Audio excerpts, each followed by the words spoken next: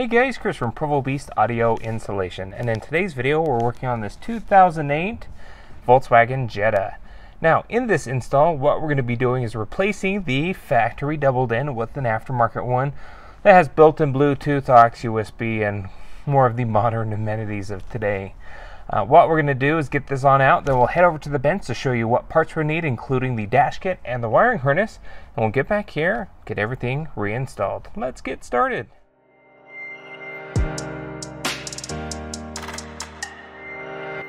So first thing we need to do is get this guy out. Now we actually have to take a layered approach.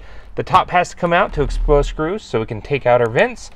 Then we can take out our dash bottom bezel, and then finally the radio itself can come out. So it's kind of a pain, but take your time. Now, especially with the age and condition of the vehicle, we do not want to break any of these pieces. So we're going to take our sweet time to make sure we do that. Now we have a little flathead screwdriver as well as a panel tool.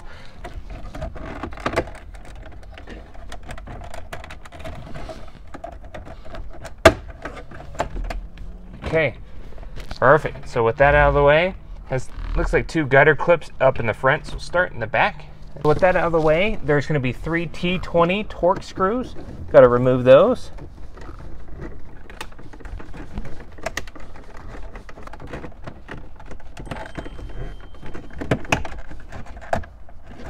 Okay, once those are out, this panel is very delicate.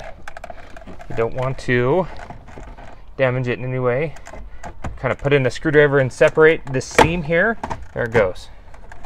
Okay, we don't have to take it out. We can just put it up there, out of the way. Next here, this bottom panel needs to come on out. Generally, it's held in with clips. There are 2 screws here at the top, also T20, but everything else are held on with clips. It's common when you take these panels off that the clips may stay in, so you may need to super glue or hot glue them back on before you reinstall the panel.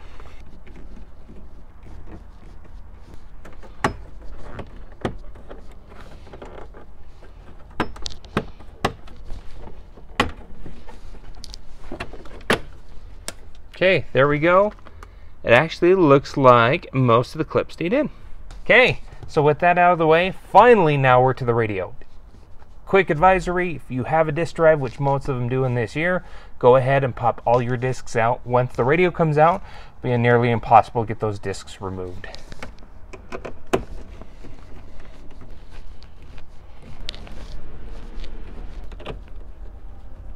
Those screws are on out. The radio should just come on out. Maybe a tight fit, but there it goes. Pull it out, disconnect all of your harnesses here.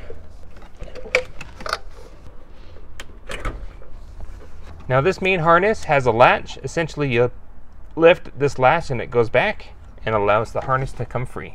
So with the radio free at this point of time, let's head over to the bench to show you the parts that we're going to need for our install. This video is sponsored by Crux Interfacing Solutions, an excellent location for radio replacements, camera interfaces, and more.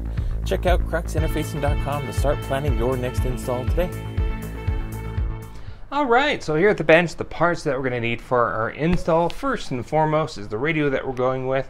The customer brought us this doubled-in Sony. It is the DSX B700. It's a doubled-in faceplate with a singled-in chassis type style here. Essentially, it's a multimedia unit, doesn't have a disk drive at all.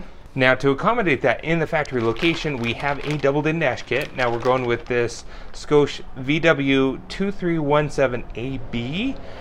It fits a doubled-in or a singled-in, depending on what you're looking to install. Now for the wiring that we're going to go with is this Crux harness. It's the SWR VW-52. It retains both steering wheel controls and vehicles that don't have them. Specifically also with this harness, it retains all your necessary connections for an aftermarket radio, being a smart harness. Now, there are a couple of styles of antenna adapters. They're single and double pronged adapters. We got a single pronged, but if you need a double pronged, we'll link both in the description here for you. This one is an amplified style, and so one end will actually connect into the amplified circuit, where the other end will connect into our radio as well as the vehicle. So this provides a little bit more juice when using the radio. So what we're going to do is get our radio mounted up in the dash kit. Then we're going to grab the wiring harness that came with the radio and the harness that came with our crux and start soldering everything up color for color.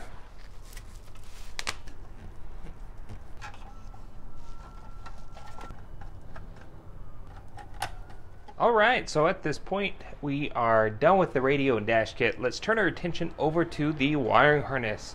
Now we have our Sony side as well as our crux side. Essentially here we're just going to match color for color and solder those connections, and we'll put some heat shrink up and over those to shrink them down once those connections cool. Now if you don't know how to solder or don't have the means to do so, you can use butt connectors or even more preferably crimp caps. Don't use wire nuts from a home application. In this type of environment, they're just not designed for an automotive environment. So what we're going to do is we'll get a heat shrink on and we're going to start marrying up colors, getting everything soldered one by one.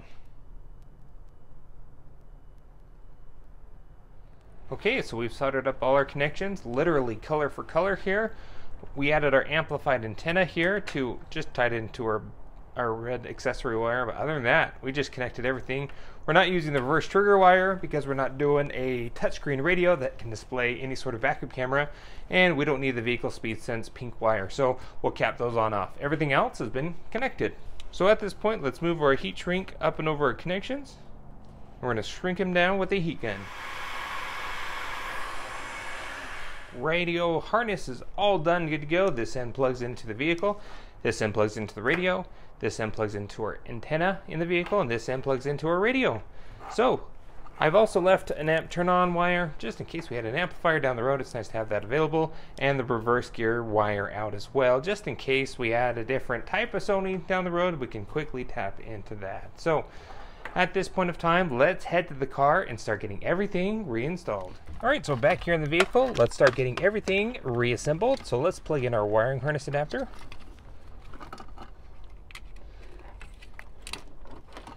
Make sure that locks down, holding everything in tight. Grab our antenna adapter.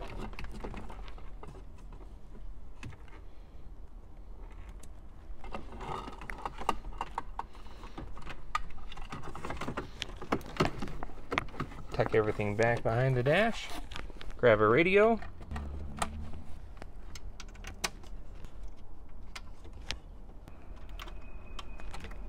So let's get everything tucked back once we've made our connections.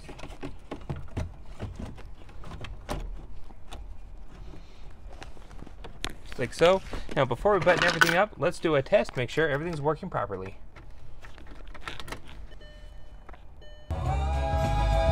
Okay, everything's working great. Turns off with the key. It's exactly what we want. So at this point of time, let's go ahead and reassemble the radio.